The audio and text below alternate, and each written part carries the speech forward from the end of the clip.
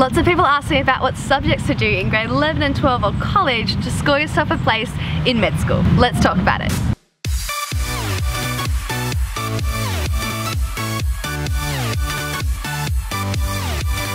Hey friends, I'm Becc and I'm a final year med student in Australia. Welcome to my channel about medicine, med school and being a doctor in Australia. If you're new here, I'd love it if you hit that subscribe button, and if we've met before, I'm so happy you're back. Today, this video is for you if you'd like to use your year 11 and 12 study and achievements to contribute to your med school application. There are a few different pathways into med for which you can do this. Number one, you can do it through an undergrad or Bachelor of Medicine, Bachelor of Surgery course, an MBBS course. Number two, you can use your subjects to apply for a provisional entry pathway into a postgrad course. The postgrad course in medicine is the medical doctor or MD course. A provisional entry pathway officially links your undergrad course with your postgraduate medical doctor course. Sun is in my face. It's probably fun. Now, a little catch here is that to use your college achievements to apply for these courses, it usually has to be within a few years of finishing your college study. Beyond the university's dictated time period, your ATAR will no longer be able to be recognised as a part of your application, and you'll need to do further study to support your application. For completeness and an attempt to raise your awareness of as many options that are available to you, I'd like to mention that while your year 11 and 12 performance can be used to get you into these courses, they're not the only way in. Generally, you can use your tertiary, aka university studies, to get you into these courses too. However, some institutions may preference or only consider year 12 leavers. Now, also in the spirit of completeness, other ways of getting into med school include the direct entry into the postgrad MD medical doctor course, which you're only eligible for after doing tertiary university level studies otherwise. For a heads up, this video won't be focused on those of you who want to take that direct entry pathway. For this pathway, institutions will consider your academic merit via your GPA, not your college subjects or ATAR. In the future, I'm going to do a more comprehensive video on pathways to getting into med school, which will include these direct pathways into your postgrad med course, which have different entry requirements. Do let me know if you want to see that in the comments below. It would be really helpful to me if you let me know if this video is helpful for you and if you'd like to see more like this by giving me a thumbs up. Now let's get into it. If you're aiming to use your college subjects to get you into a med course, there are a few things you should consider that I'd love to talk to you about today. Firstly, I want to talk to you guys about prerequisite subjects. Secondly, I want to talk to you about ATAR points. At the end of the video, I'm going to share with you guys what I personally picked for college and how it all worked out for me. It's important to me that I mention that the information that I'm giving you guys today is based on my understanding of the system at this point of time, which is understandably limited. I can't claim to be an expert, but I want to do my best to help you guys out. Hopefully this video can be a stepping stone into you understanding how the system can work better for you, and you can take the concepts and verify them based on the specific university that you're aiming to get into and your personal state and circumstances. My bottom line is please do your own research so that you don't miss out on the university and the job and the future of your dreams. If you're just not sure where to look, comment below and hopefully I or some other lovely person in the comments can help you out. Let's talk about prerequisites. Some universities might require you to have done one or more college subjects before they'll accept you into your course.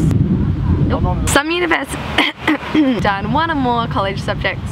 Some universities will require you to have done one or more specific college subjects before they'll accept you into their course. These subjects are usually related to science, English, and/or math, but it's different for each university. You'll need to look at the university's websites that offer the medical courses that you're interested in to see what these subjects are. While you're there, also take note as to whether the university requires that you meet a certain grade level in that subject to meet the standard. Now, something that I really want to make you guys aware of is that some of these prerequisite subjects from the university might have prerequisite subjects of their own. For example, at my university, the University of Tasmania, one of the required prerequisites was chemistry.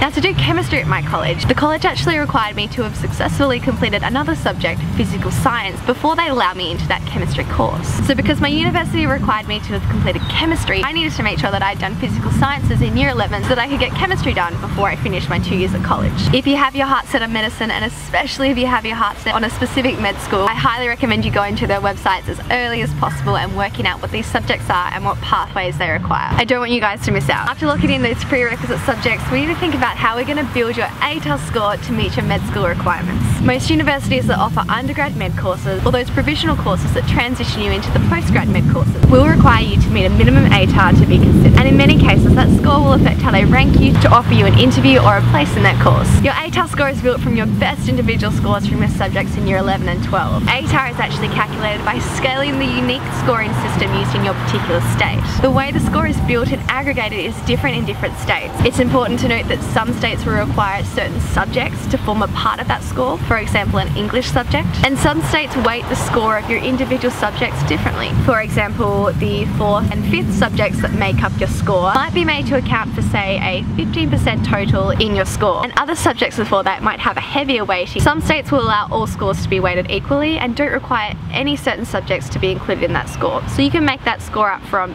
any subjects you wish to choose. The ATAR score required to be considered for med is different across different universities in Australia once again. It's my understanding that at my university, they will only consider students with an ATAR of 95 or above, unless perhaps special circumstances apply. In contrast, it's my understanding that James Cook University doesn't require you to meet a minimum ATAR at all. Again, I would beg you to look up the specific university pages that you want to apply for to make sure that you don't miss out through not knowing these details. Now, if your ATAR score is high enough, you might actually be eligible for what's called a guaranteed place at some universities. But that's a talk for another video. Let's talk about a few specific things in terms of picking subjects to build this ATAR score for your entry into med school.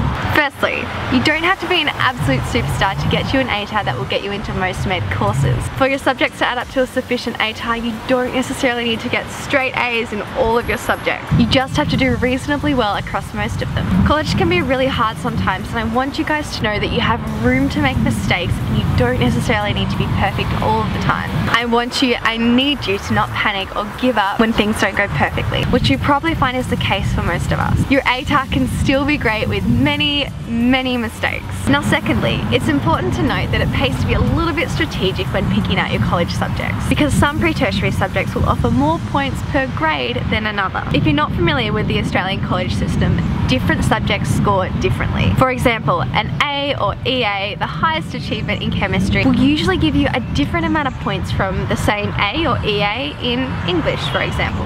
Not only that, but scores offered for different grades in a subject also vary by year. So that same A or EA in chemistry in 2017, for example, might score very differently from an A or EA in chemistry in 2018. The scores change in these ways because they're dependent on the performance of students collectively each year. They're moderated, i.e. they're modified based on how people do relatively around you, instead of being based on an absolute score in your tests and exams. Now I can imagine you're thinking, well then Beck, how exactly do I work out which subjects I should choose to translate into enough points to give me a sufficient ATAR for med school? Fair question. Previously, Tasmania, where I live, has actually put out charts that you could just Google and they would tell you how each of the subjects with each of their grades have scored over the previous years. I think they would give us up to 10 years back or something like that. It's my understanding that an equivalent chart isn't offered by all other states, and I'm not actually even sure if Tasmania even gives this list out anymore. If that's the case in your state, word of mouth from college teachers or recent students might be your best bet in terms of getting some information that might help you narrow down which subjects you want to pick. Because each state operates differently in many ways, this is another area where it's difficult for me to get a good grasp on the whole system to make generalizations. I really want to work towards this though for us, so if you have any information that you think you can share, I would love for you to share it down below. Lastly, on the ATAR, I just want to make sure that you guys know that you don't have to restrict your college subjects to subjects like math,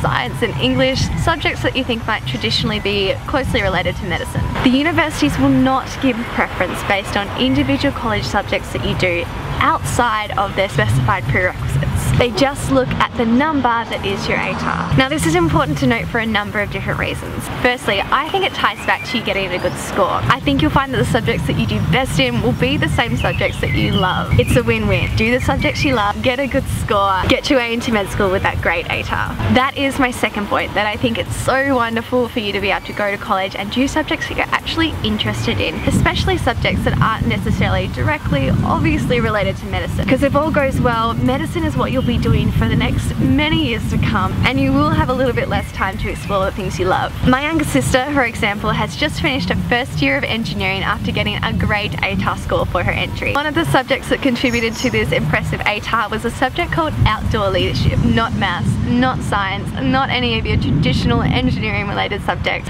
Outdoor leadership. She had a blast and at the same time earned her way into the degree of her dreams. You can do that too. For this last section, I know a bunch of you guys would love to know what I did at college to get myself into med school. As you can see from what we've talked about, I can't quite give you a list of subjects that you should do that will get you a good score. It's going to be different for every person. Hopefully sharing my reasons can help you reason your way through it too. English communications and chemistry were subjects that I chose because they were prerequisite to the med school that I wanted to get into. As I explained, chemistry automatically put physical sciences on my list of subjects to do as well. After that, I chose math methods and math specialized as subjects that I really enjoy and subjects that also tend to score really well. I chose biology because I was genuinely interested in it and I thought it was a subject that would start to form a good foundation for me going into med school. In year 12, I actually started physics, but after a few weeks I decided to move out of that class and into another class. The story behind that I think is important and it's something that I'd like to share with you guys at some point, but it's probably a bit much for this video. Ultimately, I swapped from physics into another pre-tertiary math subject. At that time it was called math applied and now I believe it's called math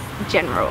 Now it's not quite the type of maths that I tend to really enjoy, but I did move into that subject strategically because it was a subject that scored well and a subject that I didn't have to put as much effort into as all my other subjects, which I was and believed I would continue to find quite difficult. Having my hands full with chemistry, biology and math specialized, I was very happy to have a subject that I didn't have to study as much for to get a good grade and ultimately point scoring at the end that I could fall back on if I didn't happen to score very well in those other subjects that I found tough. It was a safe subject for me amongst a bunch of risky subjects when considering that I wanted to meet this score to get into med school. In year 11 I actually joined the school production to fill up my 4th subject to make me a full-time student. That was the year I was doing my English, my math methods and my physical sciences. I thought it was better for me to not overload myself in this first year in this completely new system while I was trying to juggle the other parts of my life, working as a group fitness instructor and working at my local supermarket. In most cases I would say that all of your college subjects don't need to be so serious, so don't be afraid to take a few left of field subjects as long as you make sure you've got a bit of a safety net to make up your ATAR points. So that is how I put together my college subjects for this one component of my med school application. I have so much more to talk to you guys about in terms of my path into med school if you'd like to hear it, but again,